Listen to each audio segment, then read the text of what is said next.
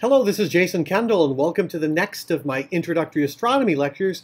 We're going to take a veering away from introductory astronomy significantly on this one when we talk about one of the most modern things that's occurred inside of the science of astronomy, as well as one of the most important things to happen in the last few years for all of physics and literally all of science. And it's the discovery of gravitational waves, or disturbances in space-time itself, due to the motions of extraordinarily violent collisions due to black holes. So I call this affectionately in one of my public talks, black holes and gravitational waves, the warp and woof of space-time. If you don't know what the warp and woof of things are, you gotta go look that up. But it's also, woof like a dog, so it barks in the warping of space-time, and warp and woof for you to go look at it. In any event, let's start off with a big explosion. So on September 14th of 2015, the LIGO Observatory received a signal of two colliding black holes that collided together 1.3 billion years ago. The two black holes were about 30 times the mass of the sun. One was a little bit larger than the other, and the stars around them that you see here as they merge together, the gravitational field of these two merging black holes formed an enormous wave in space-time. And as they waved, it's going to go in loop because I'm going to talk about it a bunch of times. So as they merged together, they formed a single black hole, and the stretching and warping of space-time released 3 or so solar masses worth of energy. What you see in here, the ring around the stars, is called an Einstein ring, and the light from all the stars is being bent by the extreme gravity around them. So really that ring that you see around the two black holes, that single black hole at the end and the black holes at the beginning, is a result of stars directly behind the black hole with respect to our line of sight.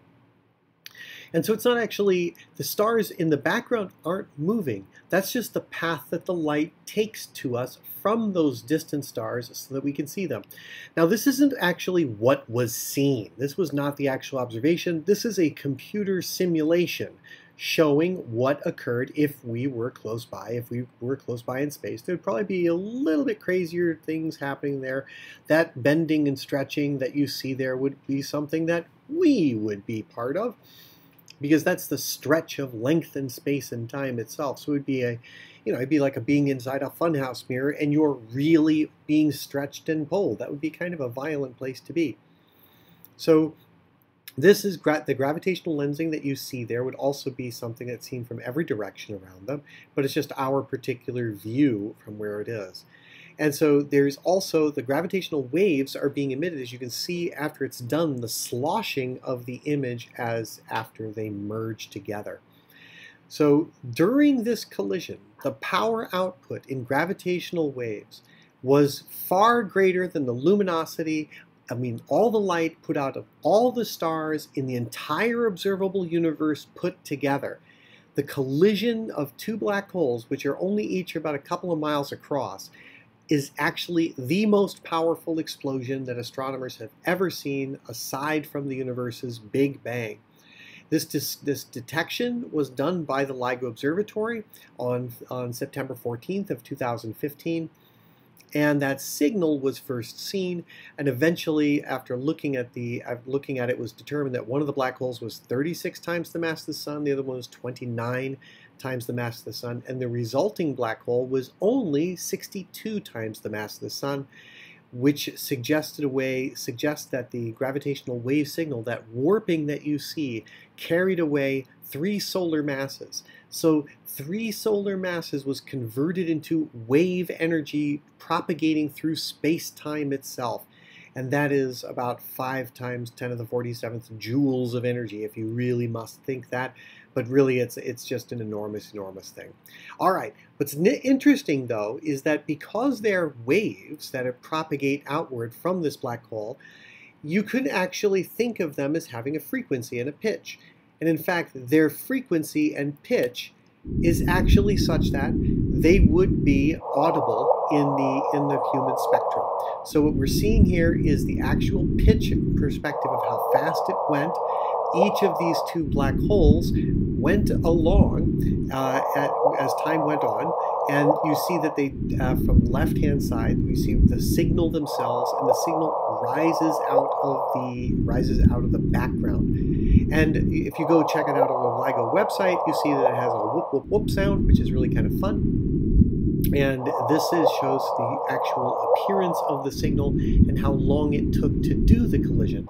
So the simulation in the past was very, very, very wrong in terms of its time frame. The signal itself in that final collision took less than a tenth of a second. As a result of this discovery, and notice there's two indications, one from LIGO at Hanford, one from LIGO at Livingston, and you can see the frequencies in hertz are those of human audio, human ears. But they were really quiet.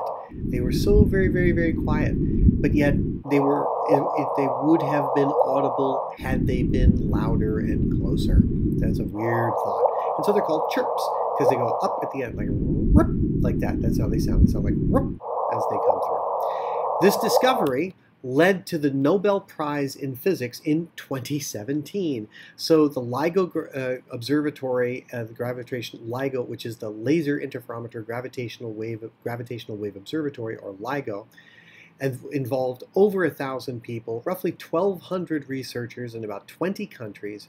And this whole project took about 50 years from its first idea till the discovery. And the Nobel Prize laureates, which were each incredibly important to the creation of this, were Rainer Weiss, and the other half was to Barry Barish and Kip Thorne. And these three people were the main leaders in creating and developing the LIGO-Virgo collaboration, which observed the creation of the detector as well as the final observation of them. And so I provide that web link on the Nobel Prize for you to go look at. And this actually began kind of back in the 1970s, after Rainer Weiss did analyze some possible sources for background noises that could disturb measurements of gravitational waves. And so he had eventually designed a detector of some kind, and actually he presented it to Barry Barish and Kip Thorne, and Kip Thorne thought, well, I just wrote a big book on gravitation with Misner, Thorne, and Wheeler, which is one of the key books of general relativity. And in that book, he said gravitational waves will never be observed because you can't make an instrument sensitive enough. Well, it's interesting to write the book that says it can't be done and then go out and do it, isn't it? That's exactly what Kip Thorne did. He became one of the most important people in it because he said, well, wait a second, that's what I wrote. So he, of course, added a chapter later on and revised his book. So this is a laser-based interferometer, and that could overcome the noise. And Kip Thorne and Rainer Weiss were early on convinced that it could be done, and so they pushed it through to one of the largest projects that's ever been funded by the National Science Foundation in the United States in history. So where did this come from? All right, why do we think there's gravitational waves? Well, the first thing we have to remember is that gravitational waves are a result of a new way of thinking about gravity. Gravity, as thought by Newton, was very different than we think about it today.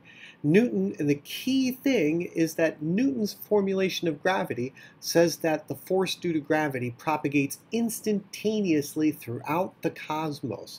It only depends on the masses of the two things gravitating and their distance. It has nothing to do with time in the force in his equations. However, the reformulation of gravity in terms of space-time meant that time itself was part of the equation, and so therefore disturbances or changes in the locations of masses or their distributions will cause changes in the gravitational field, and those changes propagate out at the speed of light. So what's the equivalence principle? And where did this all come from? The concept that Einstein had about the nature of gravity came about from the equivalence principle. He first developed the concept of special relativity in 1905 with the idea that that all laws of physics are the same no matter how they move with respect to each other. No matter how they're moving, all laws of physics are the same. That means every law of physics, including quantum dynamics, electricity and magnetism, Galilean relativity, a Newtonian mechanics are all the same for what he called an inertial observer. An inertial observer is somebody that's inside a box, inside a reference frame, inside a room with lots of sticks to do measurements and clocks to do measurements of time. And that's how you do your measurements of time and space. And either you're in free fall, such as the description, such as the little cartoon in the lower left, or you're floating, and so you can't tell if you're floating, which is the lower left, or if you're in free fall, like the lower right. You still can't tell if you're floating in space or in free fall. They're the same thing. There's no way to tell whether or not they're the same thing. Or you could be moving at a uniform speed. Now, if you look in the upper right, that's not a uniform speed because the engines are on. So let's say you are floating in space and moving to the left really fast at half the speed of light or something like that. Or you're driving down the highway at about 80 miles an hour and there's no turns or twists, and maybe it's out in Wyoming or something like that where you can drive for 30 miles and you don't hit anything. So either you're moving with a uniform speed or you're in free fall. You can't tell if you're floating or standing still. Or you're moving in, or you're falling in a uniform gravitational field. There's no way to tell any of these apart.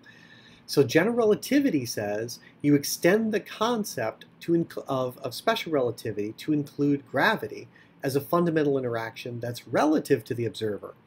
And so Newtonian gravity said that there was a force between two masses that acts instantly. But now we can think of it instead as you're falling into the shape of space-time.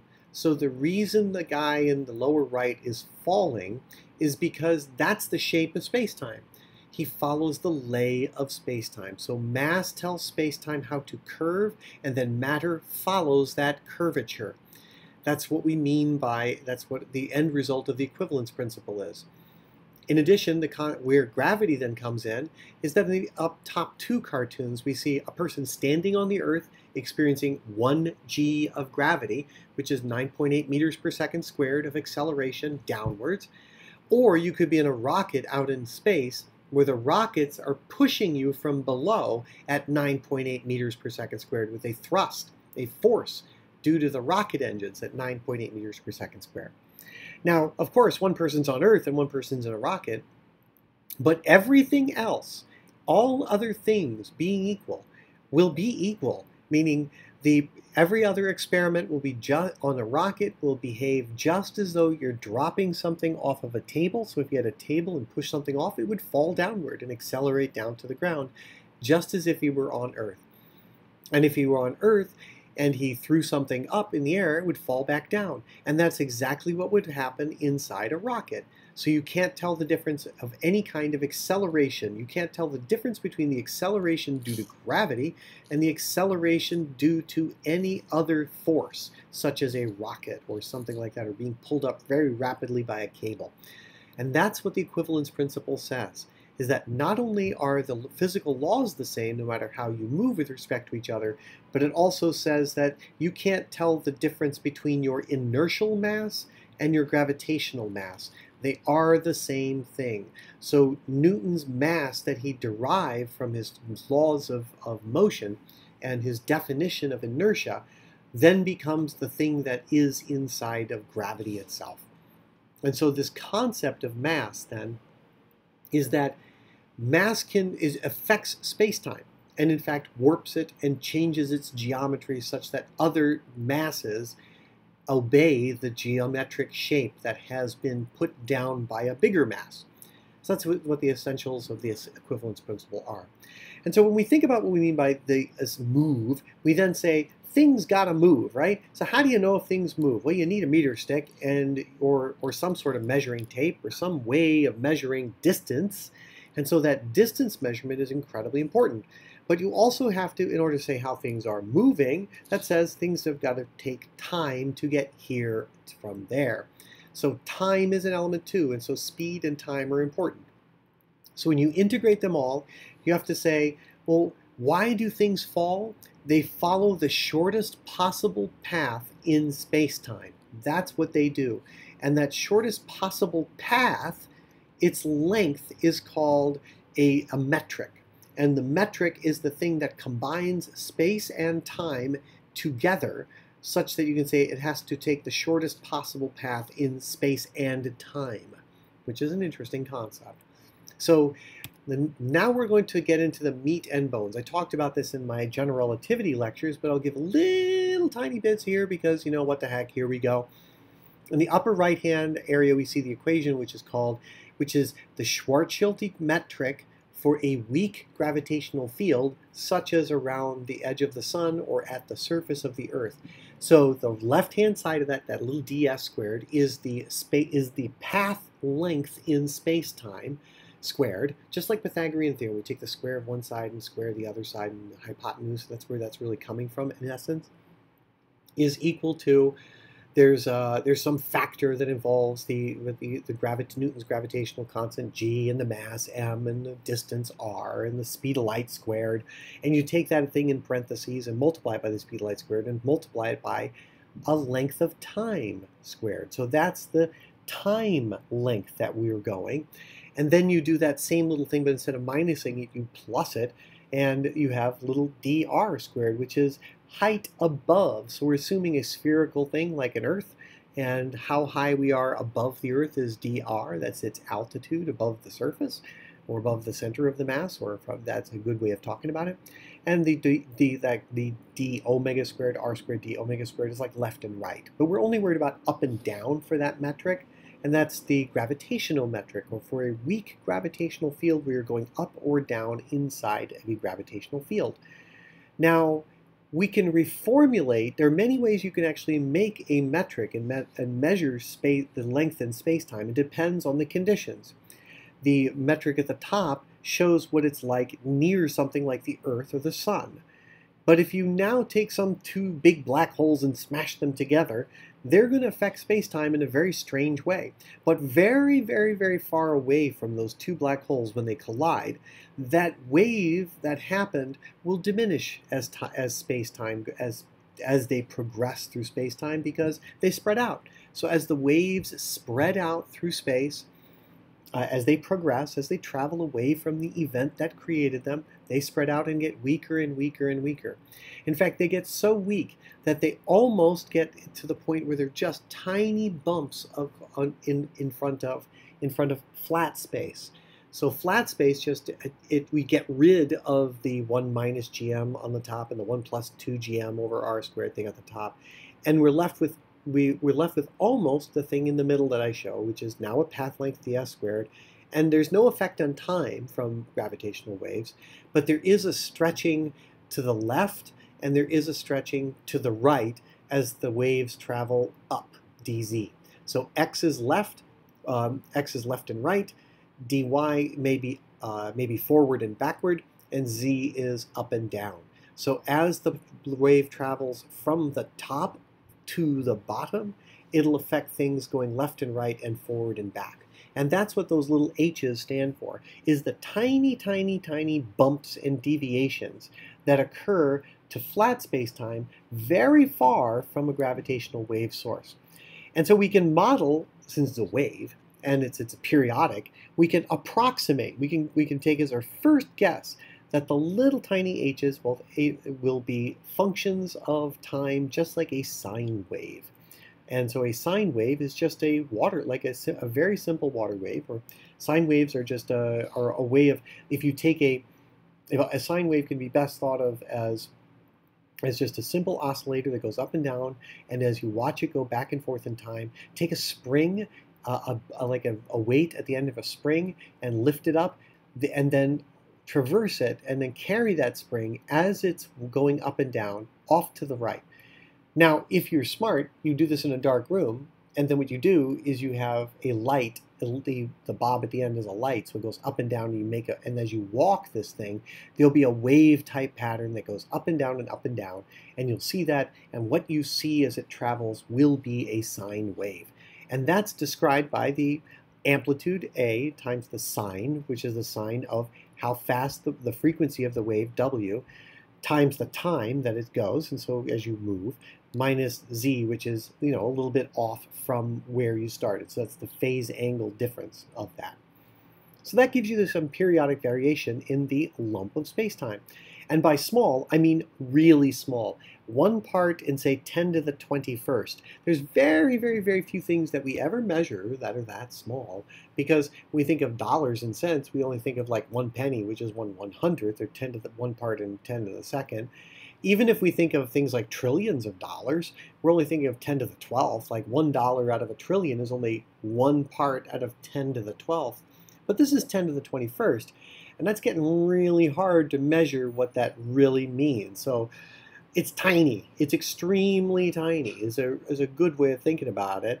Another way to think about it is that the size of an atom is about 10 to the minus 10th meters. That's the size of an atom. And what would be 10 to the 11th meters? Well, that would be something extremely big. That would be 10 to the 11th, 10 to the 8th kilometers. 10 to the 8th kilometers is about a light second away. Well, it's about 1,000 light seconds away. So that is well past the moon. So we're talking the diameter of actually it would be much past the moon, be out past Mars. So 10 to the 8th kilometers, not 10 to the 5th. So it would be 1,000 times further out past to the orbit of Mars. So something compared the diameter of an atom compared to the distance to Mars. That's kind of that's on the order of 10 to the 21st of a different size scale. So this is a tiny, tiny, tiny change. So we're not expecting to see a funhouse mirror far from the event.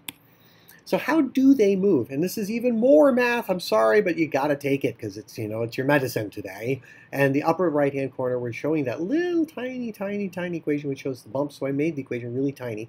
But we can take pieces of that equation, the right-hand side, and then we see this equation that we have at the top is called the geodesic equation.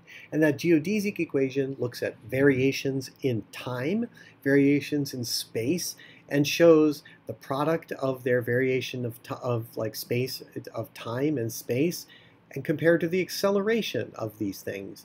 And that variation is called the geodesic, and it says how do things vary as things propagate through. What are some symmetries to the space-time? How will things move? So the geodesic equation, if you plug things in, will show you how things move given a metric. So that'll show you the shortest paths. So plugging this stuff into that equation gives you the shortest paths. But the changes that the metric shows are so incredibly tiny that there are literally almost no changes to the geodesic, meaning there are no path changes in terms of the coordinate changes. So it doesn't push things across coordinate lines. It stretches the sizes, but it doesn't change the coordinates of anything. It's kind of a weird thought, meaning that the changes are so incredibly tiny, you can't actually see it doesn't push it across the tick marks of a ruler. So tick marks of a ruler, whatever's being pushed, don't get pushed across those tick marks. So you can't measure the change with the coordinates. However, there is a distance change, because once you add up all of the tiny pieces of the change as time progresses, then there is a distance change across a very, very large section. So while there's no coordinate system change, there's an actual length change, because the coordinates themselves get stretched and pulled, meaning this is weird, meaning the ruler itself gets stretched and pulled and squished and pulled as things progress. So you can't tell if there is a change, but there is a length change. And so that length change is called the strain. And that length change, we're calling it the little bitty tiny delta length of t as a function of the real length, which is the average change. And that's proportional to that sine wave we thought. And so we have, the last bit is called the strain, which means how far is the length being changed. And this is the thing that when people say what we're talking about, this is what, when they say, oh, when we're going to talk about it, oh, it got shifted by this much. This is what we mean. These are the equations that we had, is looking at the actual length changes or path length that was done. So even though there wasn't a coordinate change, the coordinates themselves, the meter sticks themselves get stretched. So you can't do this with just one meter stick. So you have to have something that can detect a change, a relative change in distance to on the order of 10 to the minus 21st. So that's kind of small, and that's equivalent to saying, so again, let's give another good analogy. If you look at one of the little hairs that from your head that might have fallen to your desk while you've been listening to this and nodding off, but your hair might have fallen to the desk, and the width of your hair, that's very small. But imagine comparing that to the distance to the nearest star, Proxima Centauri. The width of a human hair is about a tenth of a millimeter. The distance to Proxima Centauri is about 4 times 10 to the 13th kilometers, or 4 times 10 to the 16th meters, or 4 times 10 to the 19th millimeters. So this is an enormous change. And so if you could somehow measure something, if you could measure the accuracy of the distance between the Earth and the nearest star to the accuracy of the width of one human hair, you'd have done a pretty good job. So that's what was done. That's why they got the Nobel Prize, and that's why it took 50 years to do. So let's see how they did it. All right, so they have gravitational wave observatories. These were built. They took a huge amount of funding and money, and they were by the National Science Foundation. And the 2 observatories that were built, each of them has 2 long rulers, and you compare and contrast the strain difference between the 2 of the rulers, and they change with time, and they change with time in a very peculiar way. And so what we're doing is each of the lengths of each of the arms of this interferometer, which are the long things that stretch away from the central building, those things are about 4 kilometers long. And so if the length that they're bouncing things off of, the length that they're measuring is 4 kilometers, then they have to measure something that's smaller than the width of a proton, which is 10 to the minus 18th meters. A proton is about 10 to the minus 15th meters, so we're looking at the shift of something that is being shifted only 1,000th of a proton. And so you have to build something pretty accurate to do. So what exactly are they looking for? They're looking for interference patterns in waves. So what do we mean by interference patterns? So you take 2 rocks and throw them into water like this, and you get waves rippling out on the surface of the water. And if we look closely at the places where where the 2 waves meet, they combine and get higher, and that is called a constructive interference. And that's where we see it brighter and higher because it's reflecting sunlight. And then between the waves at the dips, it looks darker because of destructive interference as the waves go flat. So the waves pass through each other. One is positive, they cancel each other out because the trough of one wave meets the peak of the other, and when that happens, they cancel each other out and they're flat. And that's called destructive interference. So we're going to look for, in some way, constructive and destructive interference as the waves pass by and change the lengths of these rulers that we've built in these 2 locations. So what kind of waves are we looking for? They're not water waves. They're really weird looking waves. These are the kind of waves that we're looking for. Notice they do have a sinusoidal variation, meaning they go fast when they're in the circular form, and they go out to the edge and they slow down. But there's 2 polarizations to these waves, and both of them are demonstrated here. One of them is called cross polarization, or X polarization, that's on the left, and the other is called plus polarization, or just plus polarization, on the right. And these waves are affecting test particles as they pass through. So these dots are like test particles that are being affected by a traveling gravitational wave. That wave is coming out of the screen towards you, and that's what's happening, or into the screen from you. So they're coming perpendicular to the screen as you're watching this video, and this is how the stretching occurs. So notice if you have a combination of these things, it stretches it in one direction and squishes it in the other. And if you build, and they're right, and each of these stretchings and squishings is right angles to each other, right? So since they're not like 45 degrees in either the plus or the cross, the squishings are perpendicular to each other. Now, I said this is like going into the screen or out of the screen, but let's look at it from the side and make it look really pretty. So this is what it would kind of look like if you could visualize a gravitational wave passing from, say, the from the upper right of this image all the way to the lower left.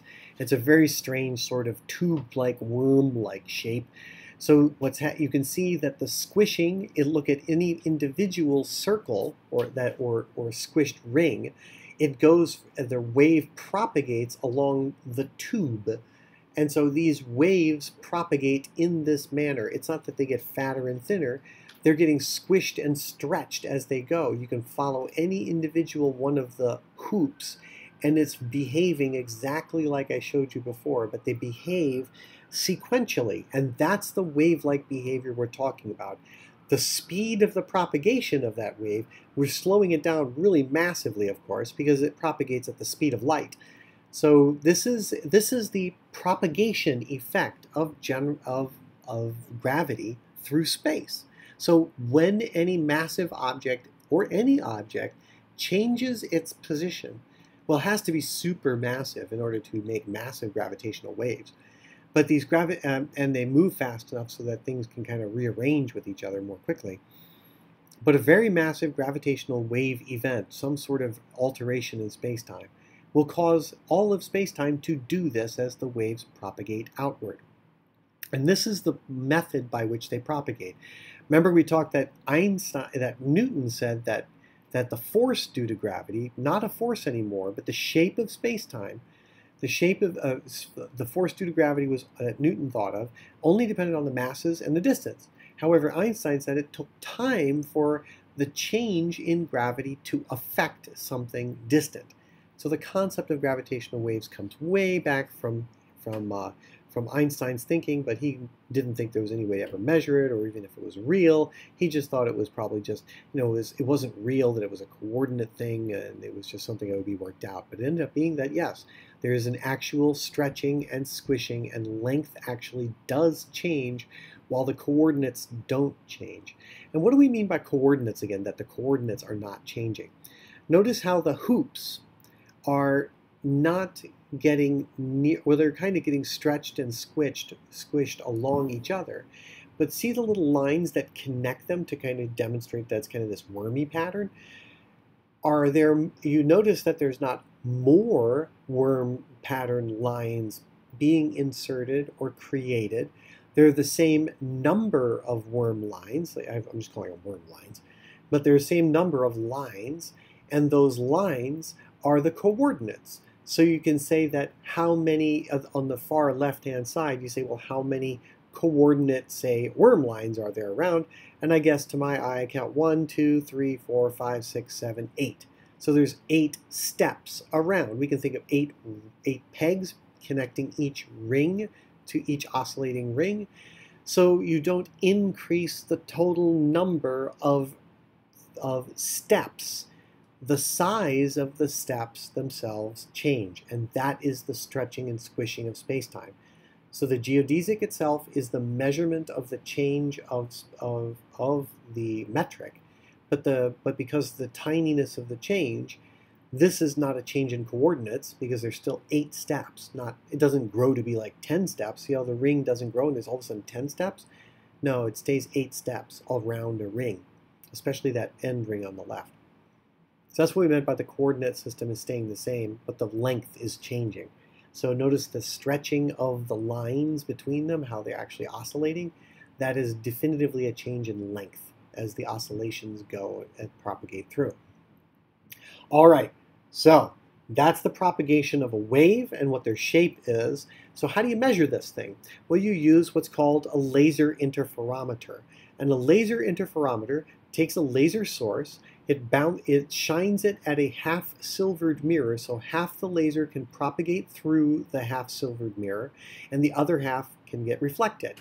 Then the wave of light goes down and bounces off of a very steady target that doesn't move, and then the two beams then come back together and then recombine after one passes through the mirror and the other passes along it.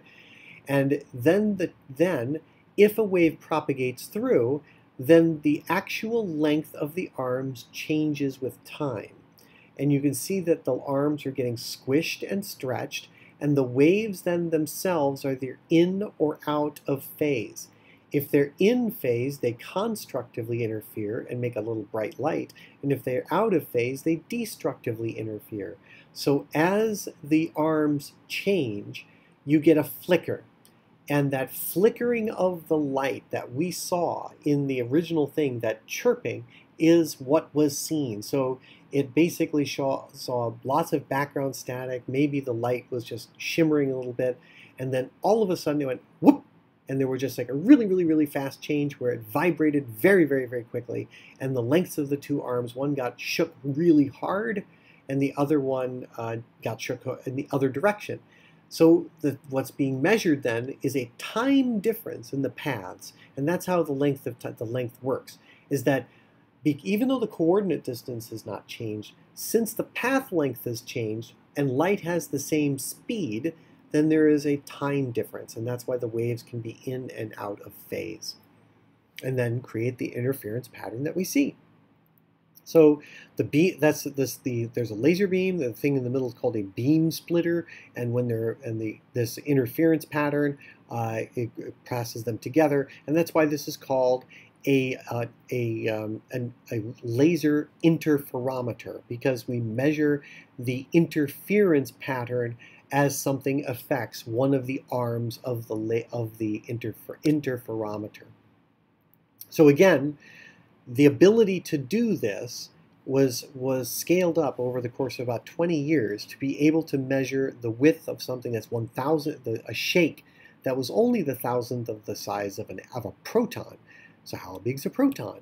So what a bunch of wonderful people did is they created this was created by T-Pile at Caltech to show you the exact size of a proton and exactly how big the shake was. So now we're down by that blue thing, and that's a proton at 10 to the minus 17th meters. So the tiny shake was 4 times 10 to the minus 18th meters. This shake is so small that if the proton were a ball, you couldn't see. It would be like walking on the surface of the Earth.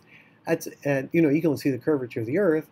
The proton is so big compared to the size scale of the shaking or the movement due to it, that actually the wave would see a flat surface as it pushed it across. So this is an amazing, amazing concept, that there's the electron zipping around a hydrogen atom. And so the center of a hydrogen atom is a single proton down to below 10 to the minus 15th meters, 16th, 17th, and 18th meters. And as the gravitational wave passed through, that's the shake that it did, and that created the tiny, tiny whip that came back and forth. That's why it took 50 years, and that's why Kip Thorne didn't think you could actually see it, because this is a very tiny effect. It's extremely tiny. So let's see exactly what the places are that we're able to actually see this effect, these gravitational waves that did this. So there are currently only a few gravitational waves in existence in the world. And there's the LIGO group, which has 2 observatories, one in Hanford, Washington, the other in Livingston, Louisiana. There's the GEO 600 and the Virgo collaboration, which is now online. This was an old slide, which is in Southern Europe. And then there's the approaching the Kamioka gravitational wave detector, KAGRA, which is going to be coming online pretty soon. Should be online now. In fact, it is. And then there's one there's LIGO in India. The Indian government broke ground starting in 2016 to start beginning it.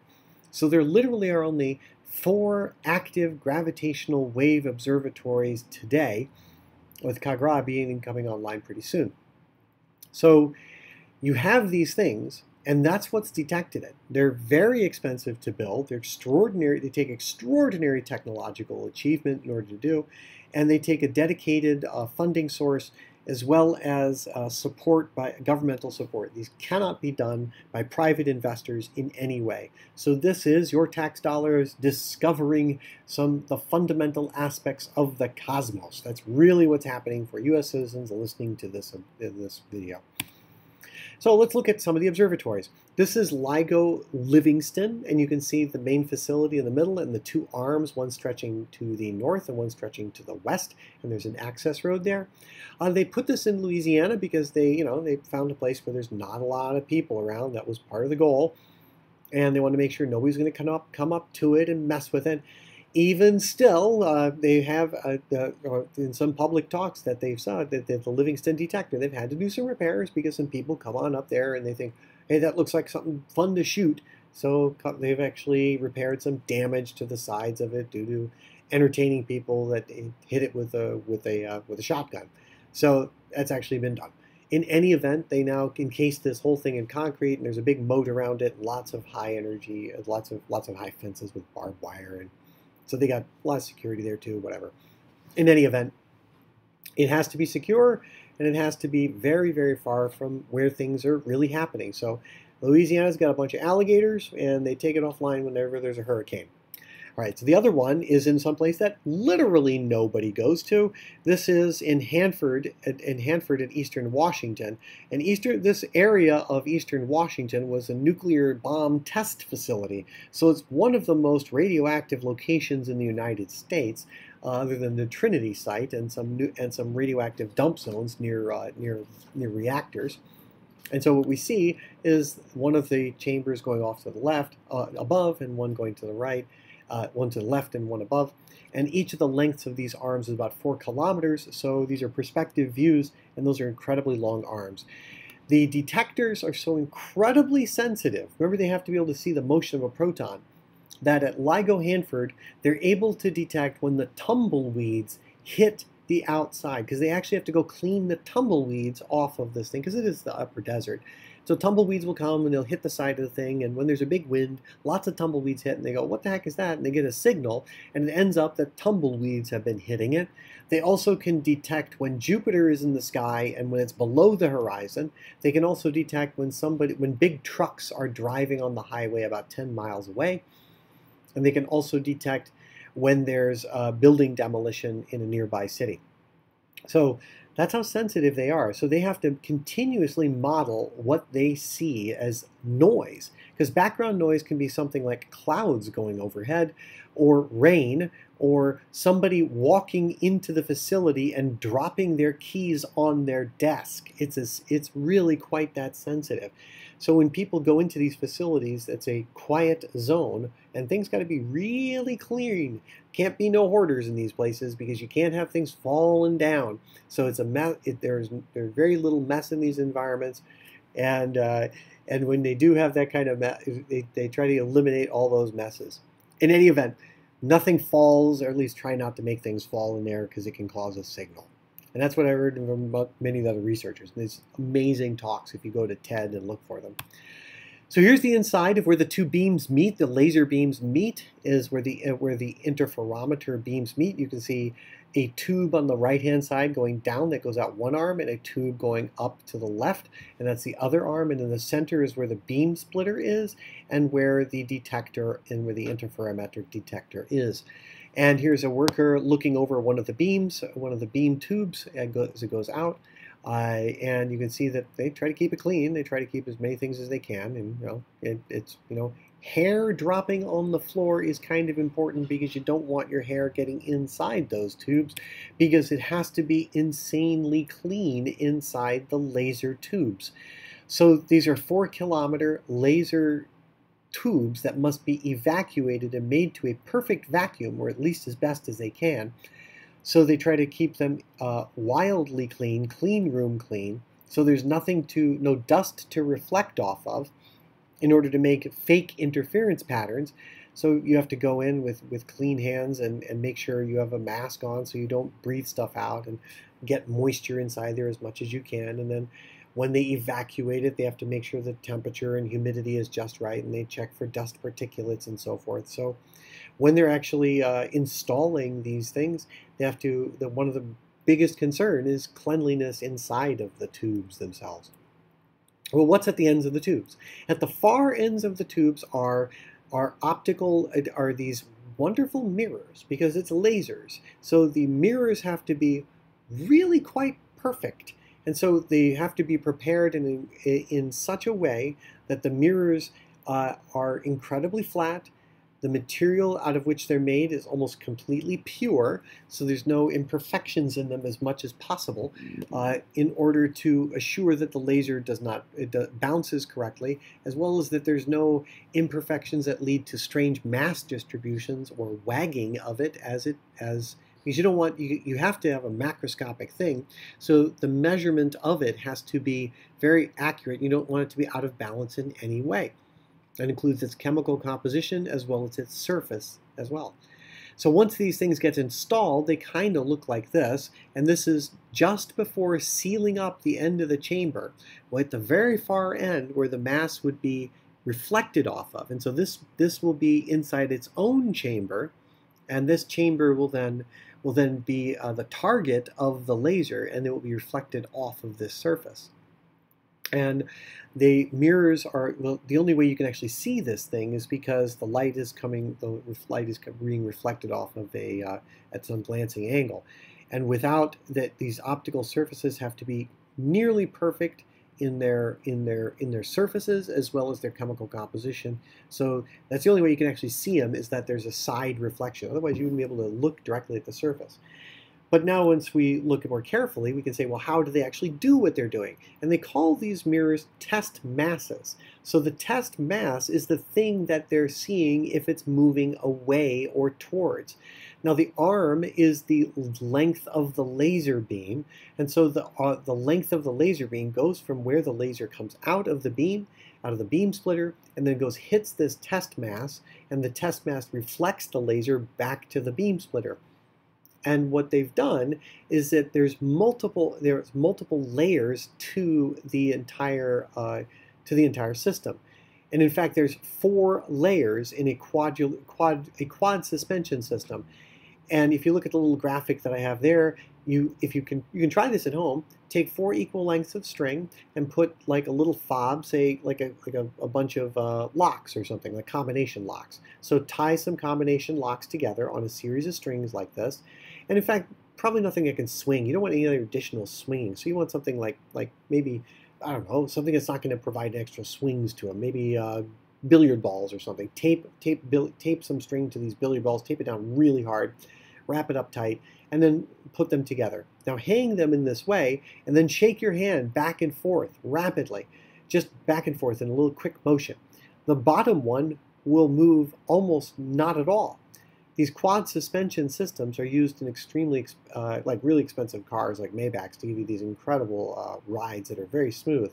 So the better your suspension system, the more independent motions where waves can be dampened, the better. So I invite you to kind of try this at home with 4 separate things and just shake it fast. Now, of course, if you move it slowly, the whole thing's going to, of course, move. But if you just give it a pulse at the top, left or right, or back and forth, but not up and down, but either to side, then the bottom one won't move at all because the others above it will take up the slack. And so each of these mirrors weighs about 40 kilograms. And at the top, they're held by silica glass fibers, and these fibers are the things that connect them. So these tiny, tiny thread-like, very strong fibers that don't transmit any more of the vibration through them. And so there's another look at what one of the test masses look like in the beam splitter chamber. All right, so once they do that, then they put it all together and they've split the beam and they've reflected off of it and look for the signals. Here's what the test signals look like. This was the actual timing and profile of the signals that they looked for and observed. So at the bottom was a frequency spectrum to show what the frequency of the wave was as a function of time at the 2 locations, Hanford and Livingston. And this was what was seen for the first gravitational detection. Now what we can see is that there is actually there's an observational frame, which is at the top, and then the bottom one is a simulation. The middle frame is numerical relativity, meaning you don't just want to do this. You want to know that you're actually going to get something done. So one of Kip Thorne's major contributions to this was to promote the theoretical understanding of how these gravitational waves would look. So if you collide this thing together and smash that thing together, smash two black holes together, maybe one's bigger than the other, maybe one's smaller than the other, maybe they have spins, maybe they have an elliptical orbit, etc., etc. And you make huge computer simulations, and that's called numerical relativity. And when you put them together and say, well, this is what it should look like, you make a whole bunch of waveforms, and you do that in advance, very far in advance, and then once you get a signal, you check it. You say, oh, it's like one of those signals. Or it's not like one of those signals. So tumbleweeds hitting the surface of it will not make this kind of signal. A plane flying overhead will not make a signal that looks like this. Only two colliding black holes made a signal like this. And the residual, which is the third frame down from the top, is the background noise they had to eliminate. So the background noise could be like planes, clouds, dust, somebody's cat meowing 10 miles away. It could be a lot of different things. And notice that the two waveforms, and here was the thing that convinced them, is that the two observations, the one in Hanford and the one in Livingston, were measured at almost exactly the same time. Almost exactly the same time. The difference between the measurements of Hanford and Livingston, Louisiana, was their light travel time between the two locations. So if you shone a laser from Hanford, Washington to Livingston, Louisiana, and you would say, how long does it take for light to get from there to there? That was the time delay that was seen between the two signals. So that's how they knew they came from the same exact source. And they notice the chirp signal is nearly identical. In fact, it's for all practical intents identical. And both of them saw the same event, the same time frame, and everything. So that's how they knew that this was the same thing. Now, they made the observation in September, and I remember that Christmas time, I actually visited my family. My mother and father live in Brownsville, Texas, and one of the research groups is at Brownsville, Texas, University of Texas at Brownsville. So I went and visited a couple of people there who I know, Joe Romano and Matt Benquista, who were on faculty at UTB at the time. I think Joe's moved on, but I think Matt's still there. He might still be. I forgot. I didn't bother to check before saying this. But anyway, at the time, they were there, and I visited, and only 3 months prior, this gravitational wave signal had been detected, and they'd been running all sorts of simulations and checks, and they've been checking it like mad.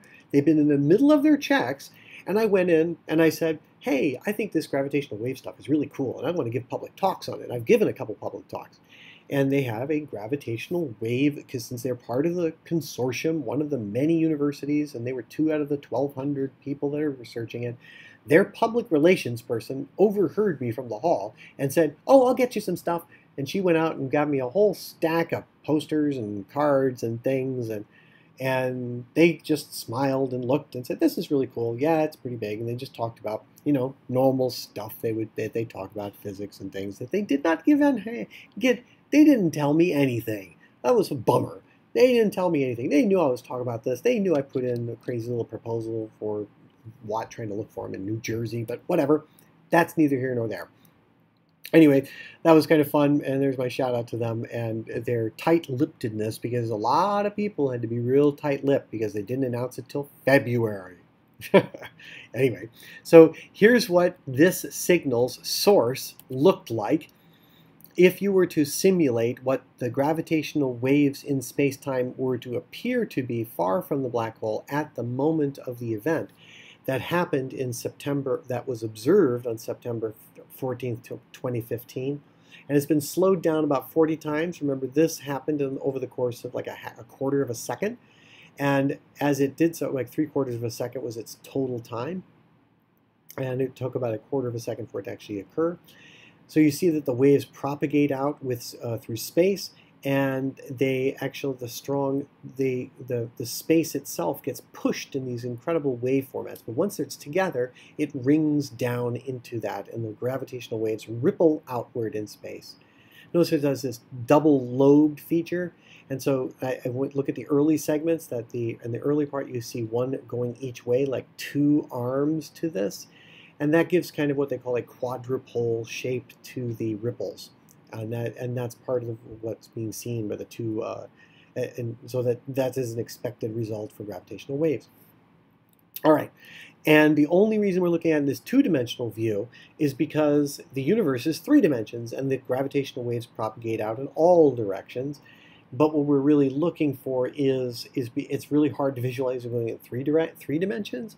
So we pretend that we're in a fictitious 4th dimensional space looking down on this, and the waves going up and down into the blue are that. So the compression and rarefaction are the waves themselves in space-time, in our space. All right, so if we really wanted to look at it from a alien 5th dimensional being sort of thing, where 4 dimensions of space and 1 dimension of time, here we see the event here. This is a simulation showing the collision of the 2 black holes, and the surface is actually our universe viewed from some hyperdimensional, hypothetical, flat, high-dimensional space in which our universe is embedded, so a 4th dimensional space. So our universe to them would look warped as a 2-dimensional sheet, because now we just remove 1/3 dimension just to make it easy to visualize. Otherwise, you have to have 3 eyes in order to see it. And around each one of the black holes, the space bends down into this crazy, crazy, crazy funnel shape. And that warps the space-time due to the black hole's enormous, enormous mass. Both of them, they have enormous mass, about 30 times the mass of the sun. And the various colors depict how time is flowing. All right, so we're going to come back to this. I hope it'll replay. I'm pretty sure I said rerun the image. I hope I did. But near the black hole, the colors depict the rate at which time flows. So as time flows normally, very good. Near the black hole, the waves in the green region, that's time flowing at a normal rate. In the yellow areas, time is slowed by 20 to 30%, and where it's red, time is almost stopped. So that's another way of looking at that, is that the flow of time is in that particular way. So the redder it is, the slower time is going.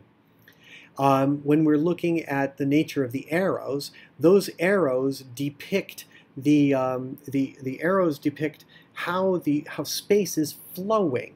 So when we think about the direction of the flow of space itself, we can think of exactly what the free fall rate of something is at that location.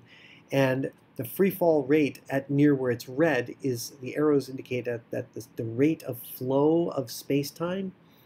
And I described what that means in a different video when I talked about Andrew Hamilton's concept of a river of space-time, where we can think of the arrows as flowing towards mass. And so space can be thought of as flowing, and the bigger the arrow, the greater the flow of space-time. And so you can even see that space-time itself is being warped and changed, because as they orbit each other, space itself is being dragged around, and the arrows show the direction of the dragging around. And the waveform that is created by these two things, the simulated wave flow. So we have a numerical simulation that shows the wave pattern, and then we also have the numerical simulation that gives rise to the visualization as well.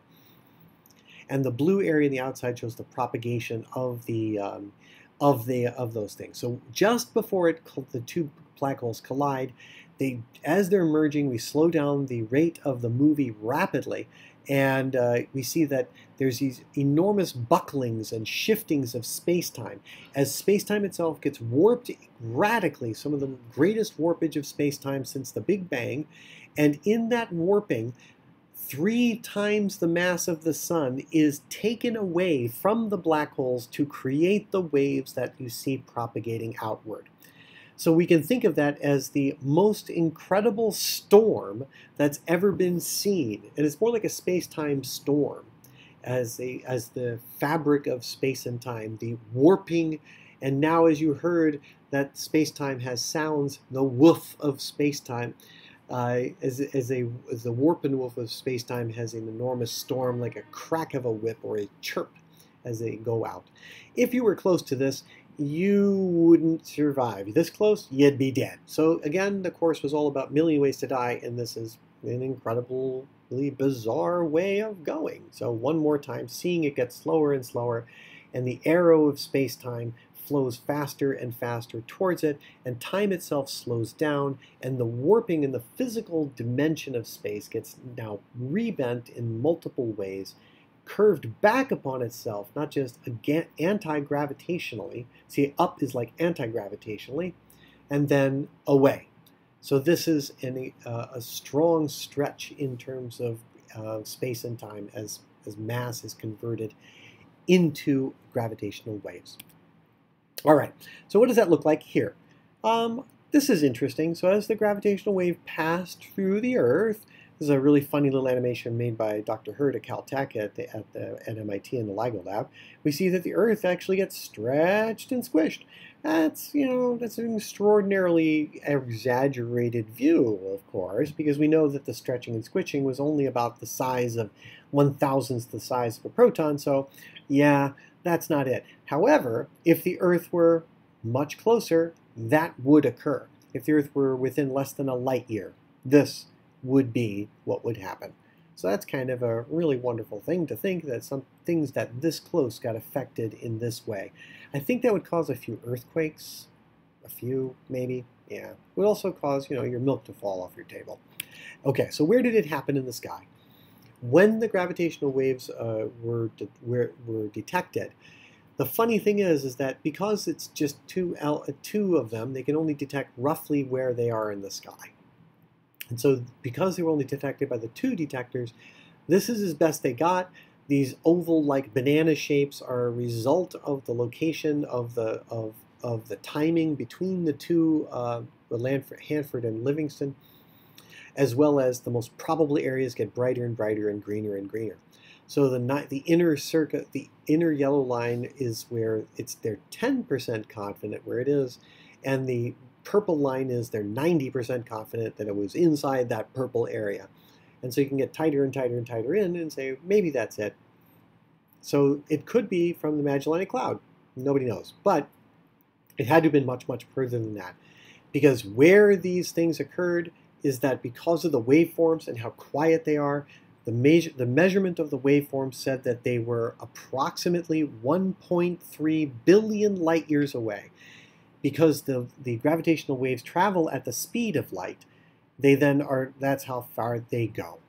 So this was the first detection of gravitational waves by anybody in the entire history of the world, and it won them the Nobel Prize for this discovery, for two black holes that collided 1.3 billion years ago. And the light and the signal from it arrived here on September of 2015. Now, what we find is that there are more ways that gravitational waves can be made other than this. There are many ways gravitational waves can be made, and that's just one of them. Colliding black holes are one. And the most important thing about gravitational waves was discovered extremely recently, and that's coming up next time. See you soon.